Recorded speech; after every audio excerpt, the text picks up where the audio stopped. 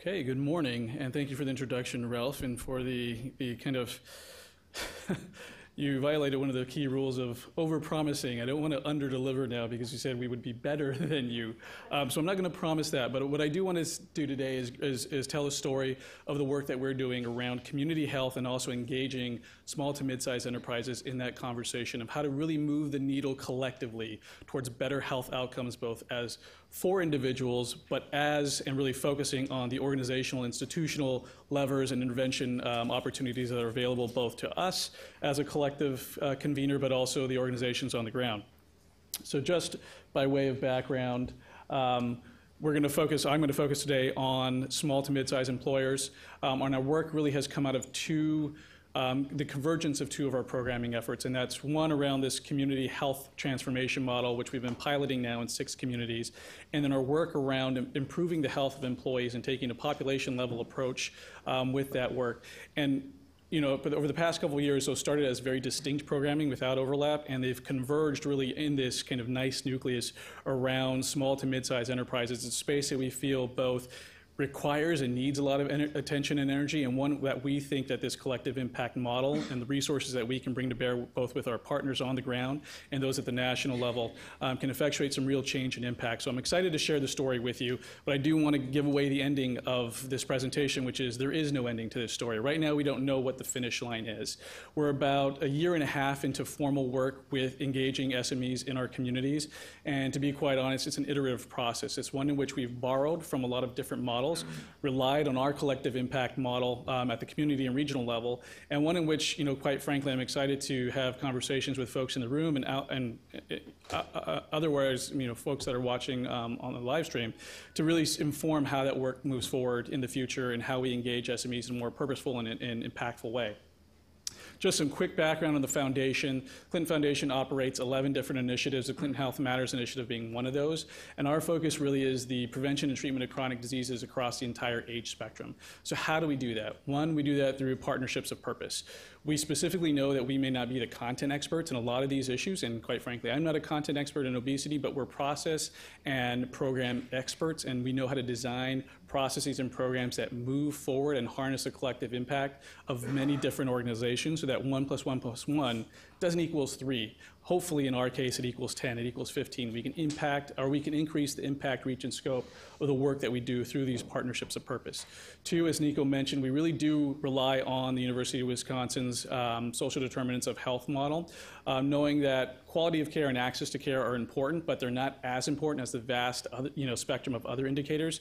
So much of our work does focus on employment, education, the built environment, sexual health, physical health, all the other determinants that we know really are impactful, and that we know that we can harness a lot of interesting and new partners in this space of health improvement, ones that aren't traditionally in the clinical, medical, or public health setting.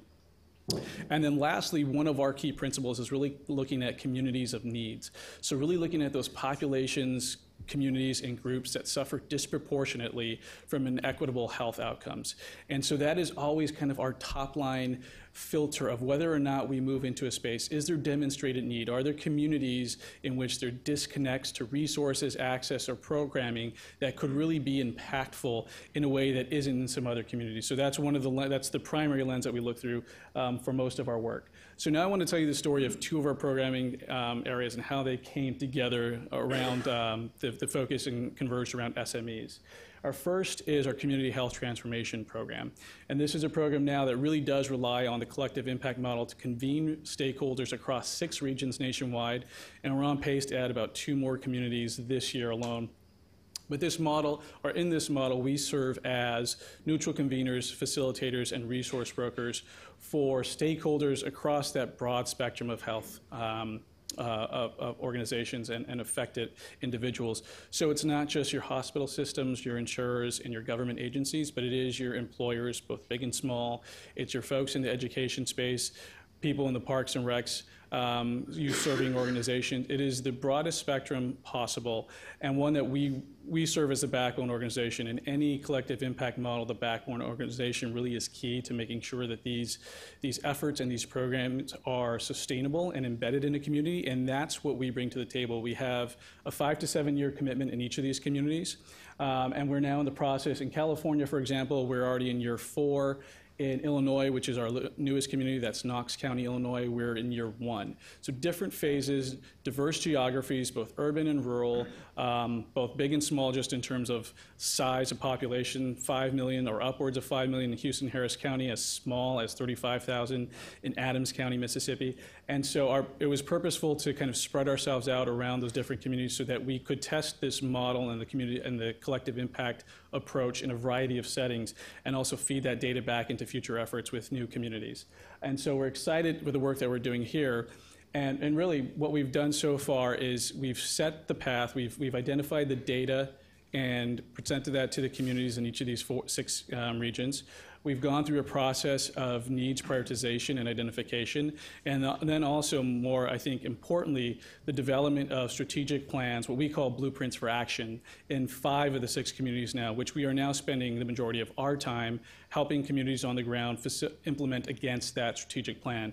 So that's one way that we're aligning or in attempting to get all the organizations on the ground to align their efforts and their resources towards a common goal of collectively addressing health, really at the 15,000 foot level and the 30,000 foot level. The other area which we have defined programming and which is kind of important in this conversation, or very important in this conversation, is the topic of employee health and supporting better health in workplaces through interventions across a continuum of that social determinants model. So looking not just at EAPs and traditional methods of intervention in the work site, but really looking at the full spectrum of opportunities to engage employers and employees in the conversation. I won't spend a lot of time on the why, because I'm going to guess that you are all much more well-versed in the why and already know why the why. And Ralph laid some of that out, and Nico laid some of that out as well in the presentations.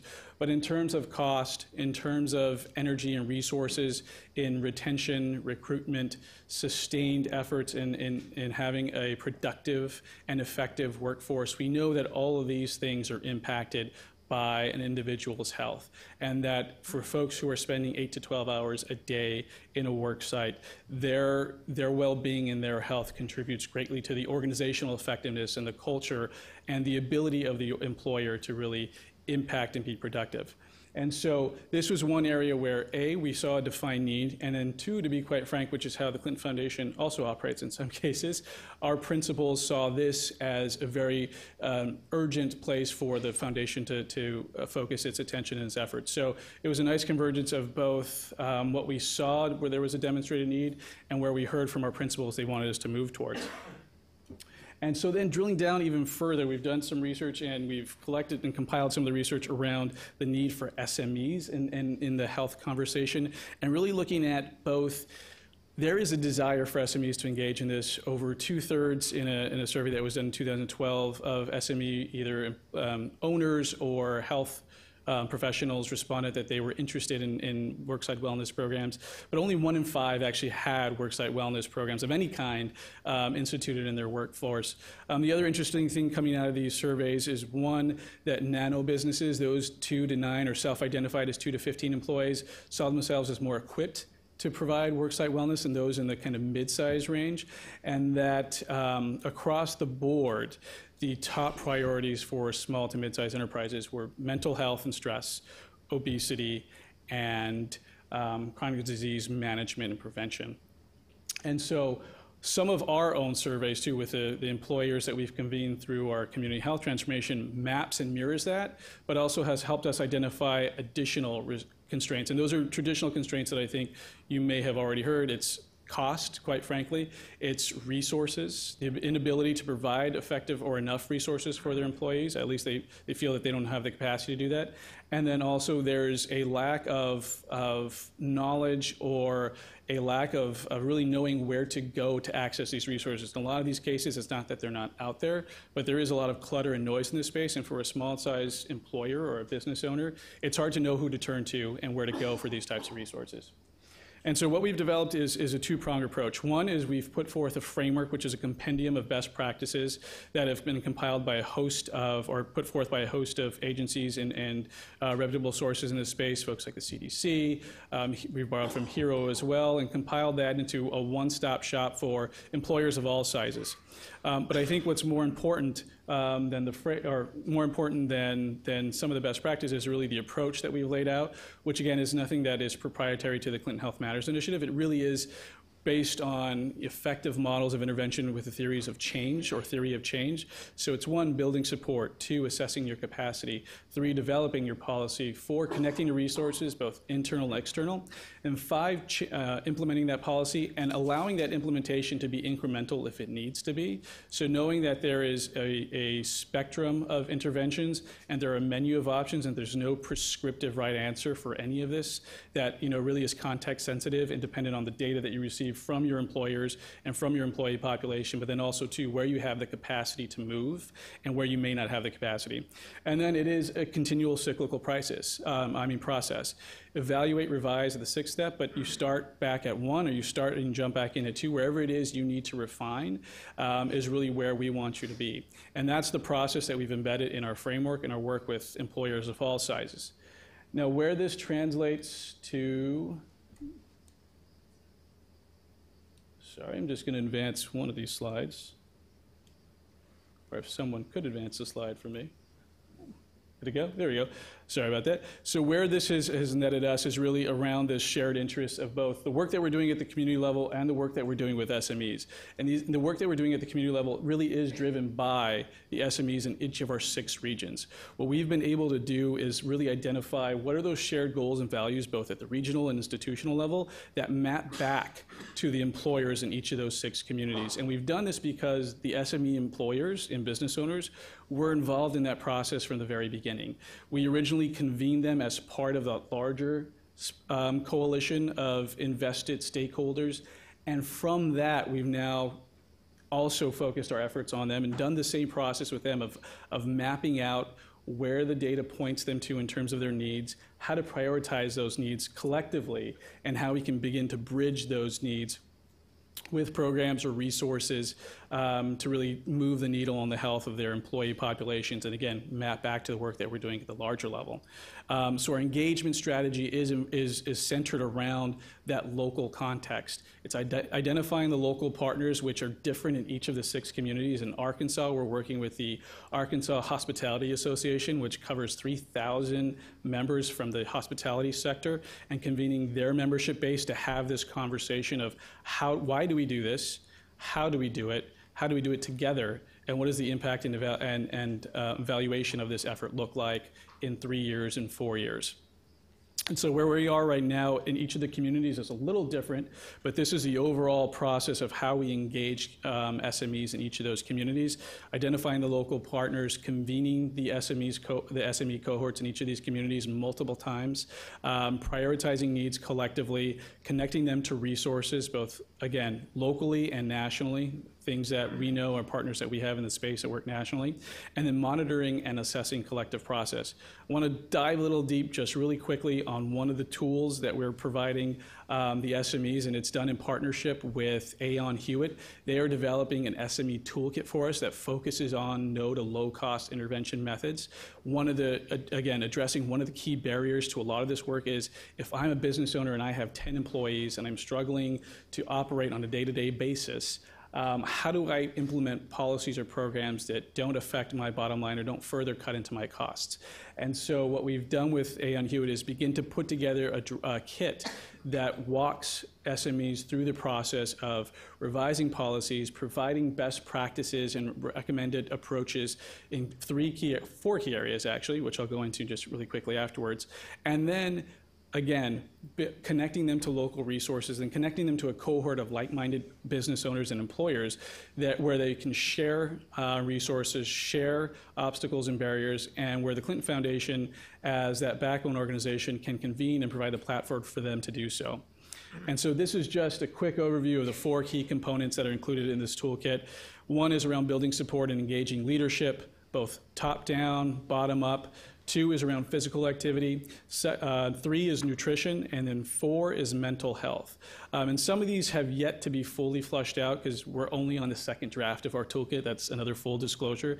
But as we provide, or as we finalize that toolkit, each of these different components will have, in essence, tearaway cut sheets that employers can use to guide their resources or to guide their efforts around this issue moving forward. And then lastly, the important part around evaluation and impact, this is something that we are now working with each of the cohorts to identify what the appropriate metrics and indicators are for each of their regions. And all of this is also being wrapped up in a higher level evaluation of our community health transformation model that is ongoing and that has started, and we'll have the first report out on the progress of that work in the fourth quarter of this year.